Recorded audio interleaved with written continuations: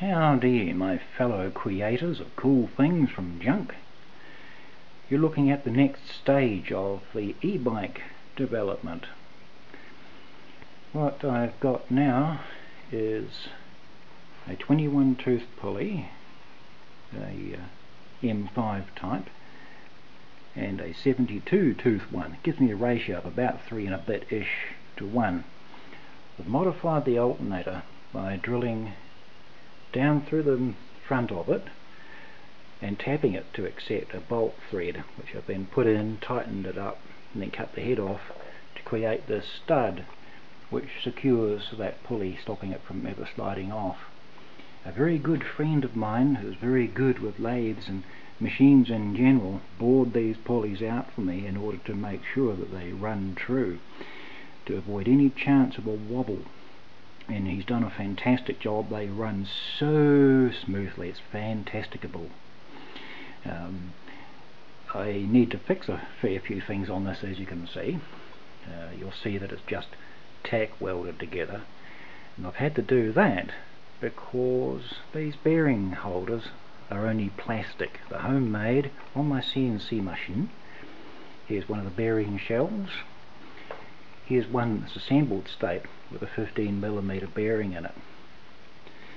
And because they were in place during welding, I had to be super duper careful, put just little wee dabs here and there to glue it all together.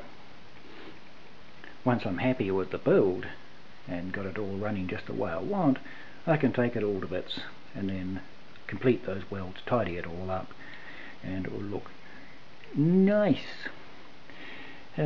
The only problem at the moment, and I'll fix that by making adjustments to the mounts on both sides of the alternator. The frame is mounted here on the alternator and there, in the same way as an alternator is mounted in a car. They're a bit too tight at the moment, and this belt is really quite rigid, which is not ideal. As a result, it runs kind of noisy like.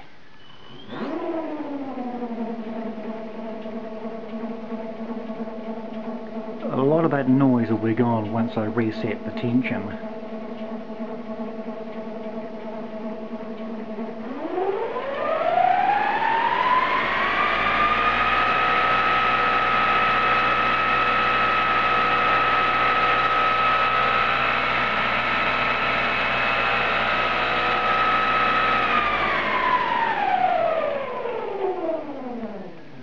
That's equivalent to about 24 miles an hour, maybe faster, but when the bike's under load it will be a lot less than that for sure. But no worries, as long as it gets along at a comfortable pace I'll be happy. This shaft here is turned down to 1/2 inch at this end, so this pulley can slide onto it, and that was done under quite a lot of pressure from a hydraulic press. It's 15mm in diameter to pass through these bearings, and at this point where I've mounted my homemade sprocket flange, it's 16mm, the original thickness or diameter of the shaft, which actually came from a sack burr. It's the axle between the wheels. Nice and cheap, readily available, and quite handy for this project. The only wobbly part on this whole thing, let's spin it up some more. You can probably see it. It's not easy to spot, and of course the camera won't necessarily focus all that well, but you can see the sprocket's just a little bit wibbly wobbly. Unfortunately, that's what happened when I welded it. I've made it all up on the lathe and it spun perfectly, but as soon as I put the hot melt glue on it, I think I buckled this a little old bit.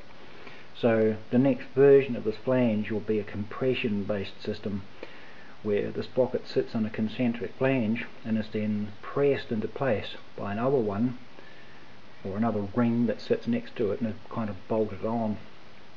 I think that will fix it. At the moment this is all upside down. It's the only way I can actually hold it in the vise, you see, so the camera can actually see it and I can rev it up. But in its final position on the bike, sits up the other way, chain runs round here to the rear wheel, and that I think, will be the next part of the video, where I show it mounted up on the bike and have that wheel spinning around and around, exactly like the wheels on the bus. Ciao for now. Here it is on the bike. Mounted over the rear wheel was, quite frankly, it was the only place I could practically set it up. This is very rough and jury-rigged. Things are sort of just tack welded together and G-clamped to keep things from shifting around. This is my first test of the mechanism on the bike of pushing. So what I've done is I've made up this little old frame that couples back to the axles, to the rear axle that is, and it couples forward to the bike frame right there where the rear fork connects to the seat post. A whole lot of cleaning up needs to be done before this is in any way finished though, as this assembly is actually out of rotation relative to the wheel, which means the chain is running on a somewhat less than straight path. But let's put some spinach in there, and go for a virtual ride to nowhere.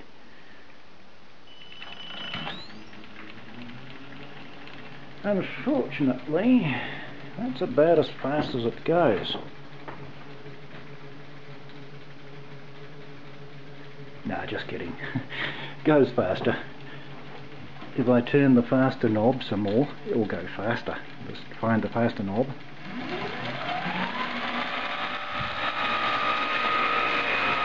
Alright. That's 40 kph, or 29 miles an hour. Of course, it'll never be that fast in reality, because when it's on the road, the extra load is going to slow it down to probably half that speed.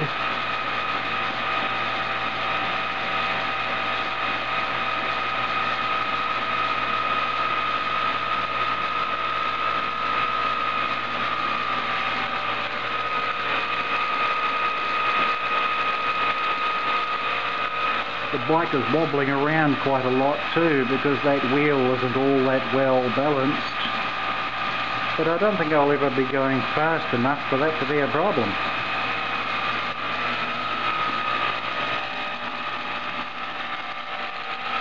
Measure the speed of the wheel.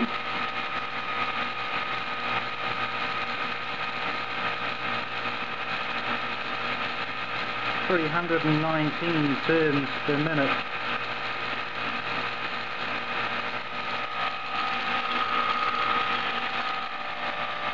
Slow that down.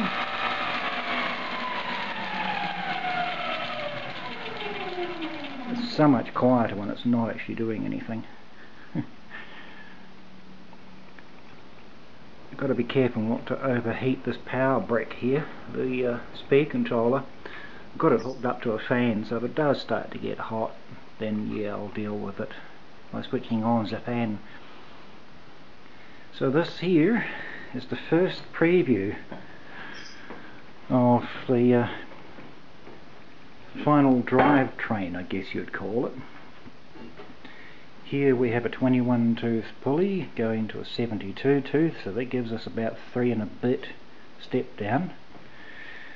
Then behind that pulley we got a 14, I think it was, maybe a 16 tooth chain, the sprocket, going down to our 48 tooth one here.